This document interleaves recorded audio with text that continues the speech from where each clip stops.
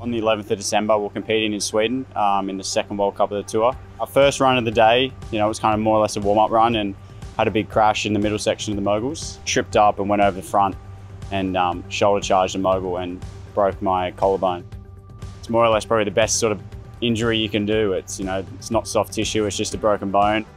It was only probably 8 days ago and I was still more or less immobile and in a sling, and then all of a sudden each day just progressed so much and felt so much stronger, and now I am here ramping, and the fact that we've got this facility here in Brisbane, it's allowed me to kind of put the shoulder through the paces, and yes, it feels really good. Today went really well, being my first day back jumping. Obviously coming off the last Olympics, winning a silver medal it's been a career highlight for me, so ultimately I'd like to do one better, but it's more about just focusing on myself and the performance and just run by run.